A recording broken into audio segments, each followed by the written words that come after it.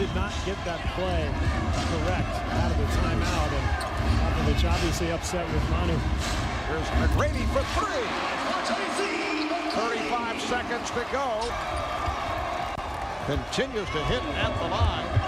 And the Spurs now lead by 7.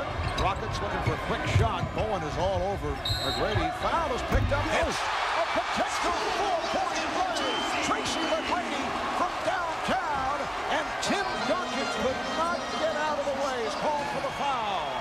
Wow. What a shot by McGrady. You'll see the screen by Yao Ming, which forces Duncan to help, and he just draws the contact and somehow gets it to go. Incredible shot by T-Mac. 16.2 to go in the fourth. And Barrett can't find anybody. They have no timeouts remaining. Finally gets it in to McGrady. McGrady over Bowen for three. Yes! Yes! Tracy McGrady. 13 points. They've outscored the Spurs 14-6. And this a moment ago.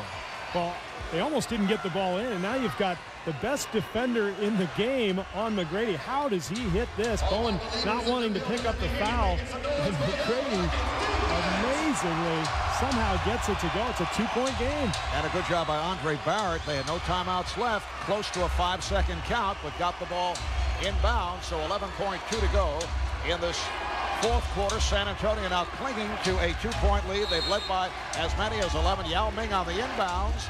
Trying to make things difficult for Brent Barry. Gets it in. And then Brown lost it. Here comes McGrady. No timeouts remaining. McGrady for the win. Yes! 1.7 to go. San Antonio with no timeout. Here's Parker. And the Rockets steal a game from the Spurs. Tracy McGrady with an incredible performance down the stretch, including a 4-point play.